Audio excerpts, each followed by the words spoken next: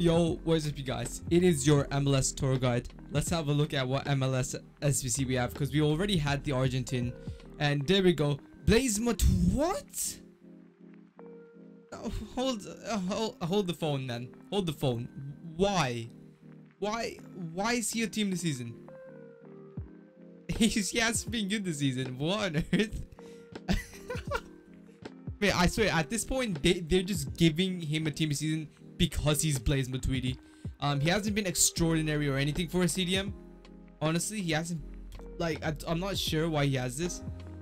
In my opinion, Nagby's been better. I don't understand why Matuidi's got this.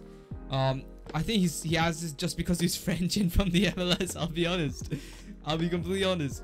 Nonetheless, it's here. I'm not gonna complain about it because it's a damn good card. I've already used his 83. His 83 felt very good, but obviously this is like 10 steps ahead, 10 undeserved steps ahead of his 83 card, which did not get an upgrade yet, and it's still sitting in my club collecting dust. Anyways, let's have a look at the card.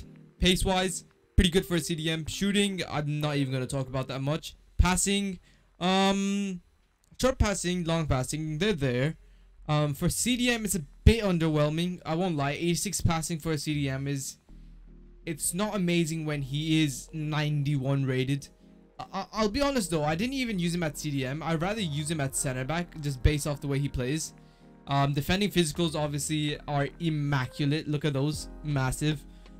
In my opinion, he's a much better center back than he is a CDM. Though his height does seem pretty good for a CDM. I don't know, something about him just better at CDM. 3-star, 3-star, which is another reason why I'd rather play him at CDM. And then the high defensive as well, which is another reason I'd rather play him at center back. Sorry, I meant center back for the weak foot. Nonetheless, still a good CDM. By far, it's still a great CDM. And he'll perform very good in game for you. Let's see how cheap, how expensive he is. Because obviously, French links, you've got the likes of Veron, Mendy. That's all you need, to be honest, according to some people. You've also got like Griezmann, Mbappe, who links off to Neymar, stuff like that. Dembele. You got loads. France is probably the most linkable, to be honest. So an 81 red squad with team of the week and an 84. I'll tell you that this is definitely worth it if you can fit into your starting 11, because this is very cheap. Probably if you have some of the objectives in your club that you've completed over time, this would cost between 20 and I think maximum maybe around 80, 90k, 100k, at that, somewhere up there. That's the maximum. And you get packs back as well. Definitely worth to complete. I'm not even gonna question it. Definitely worth to complete. Just before the packs back as well. Definitely worth to complete. Let me know what you guys think about this.